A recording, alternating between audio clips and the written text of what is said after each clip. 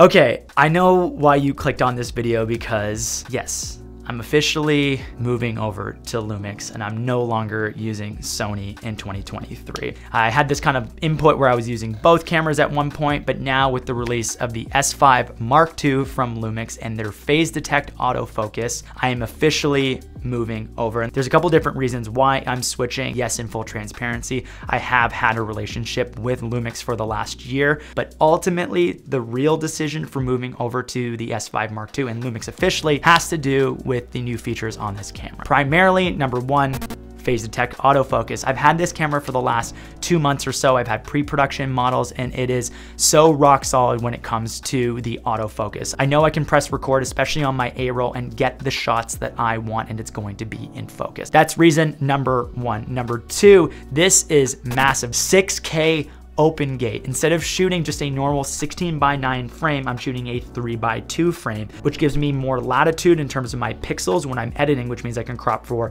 social media, which means I can crop for YouTube, and then I can also crop for shorts and vertical content. So that's like massive in terms of this business here, where primarily all the pixels that I'm going out and collecting in terms of video and photo are being distributed on the internet. So 6K open gate, game changer, absolutely essential for me. Number three is IBIS. Oh, this camera has the best in-body stabilization on the market. I made a whole video about this here. You can click and see the comparisons between Lumix, Canon, Nikon, and Sony. When I was in Japan, I mean, here's some clips showing you the image stabilization. It just looks so good. It's handheld, I'm walking. Those are the three features that made me switch over. And kind of like a last point is that it's only $2,000 for this camera body. With a $2,000 camera body and maybe even a kit lens on it, I don't worry as much about putting it in sketchy situations. I feel like I can get more of the shots and take bigger risks to tell better stories. This is what I hope my camera setup will look like in 2023. I have this main camera setup here. This is the S5 Mark II. This will live with a 24-70. Then I'll have a second camera right here. This is my vlogging setup. So this is an S5 Mark II 16-35 f4 lens and the little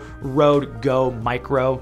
It's the smaller Rode Go. And then I want to ideally have one more S5 Mark II for photography. And I'm super excited about what Lumix is doing right now. I've loved what they did previously, and just to see that they now have phase detect and they're implementing all these amazing things and they continue to get better and listen to their audience with each firmware upgrade. If you guys want to learn more about the camera, I'll drop the link. You can check things out. There's also a bunch of great reviews. Gerald Undone did an amazing review and you can click all those things. Now, what to expect from this channel in 2023. I want to have some updates for you. So expect more comedy. Just like the intro of this video, you're going to see more comedies. You're going to see more shorts. I want to make shorts a bigger priority in terms of growth. So if you have any ideas for shorts or things that you want to see, leave them in the comment section below. And that moves on to my next part. What are the things that I'm excited about moving forward? That is going to be three big pillars: learning, community, and collaboration. Let me delve a little bit more into it. One of my favorite parts about last year is when I went to Greenland, and when I went on that trip, I got to collaborate with Benjamin Hardman. I also got to learn from him for a week, and I feel like I made some of the best content from that trip. So I want to do more things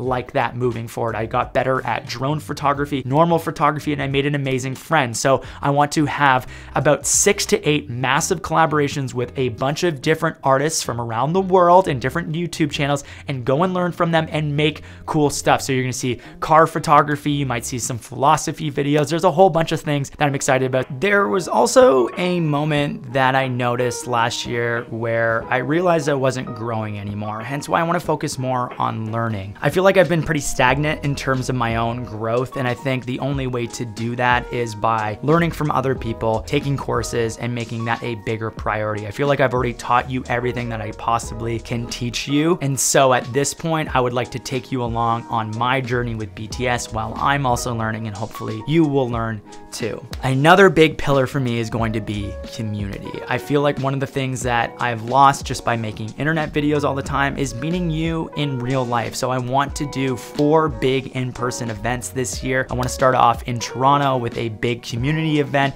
do some photo walks, as well as maybe even do a gallery by the end of the year. And I want to bring more people together in real life to meet and collaborate, because when I meet certain creators, that changes the course of my entire life, not only through friendship and learning, but I want to cultivate that for you guys. So expect some more community events. Be on the lookout on Instagram to be notified when those events are going to be. I'll also be posting about it here, but I want to meet you in person. I've been super inspired by Matty Apoya's pop-up as well as North Borders and 7th Era's photo walk. So more of that. Thank you guys for inspiring me with the amazing things that you're doing for the community. And ultimately, one of the things that I thought was really interesting when I was kind of like reflecting on 2022 is that by the end of the year, I was just like stressed out and burnt out, and I just like wasn't enjoying my job anymore for a couple of different reasons. I was like, I built this YouTube channel to have more freedom and to enjoy it, and all of a sudden I'm just now created another job where I'm stressed out. And I want to remind you, I'm obviously very grateful for this job, but at one point I just wasn't excited about posting photos or even going and taking photos. Making YouTube videos felt very labor intensive. It felt stressful to make them. And so I want to have more creative projects, and I don't want to just have to do things because there's a deadline for a sponsor. Do more of what lights your soul. As an artist, we all start out with this candle. I'm really excited to share our light with a bunch of people, and a lot of people want to try to blow out your candle. So I'm trying to protect more of that this year. That's what to expect in 2023. I want to move away from that fast-paced, high-concept content. I want to get back to more personality and foster more of what my identity is. So thank you guys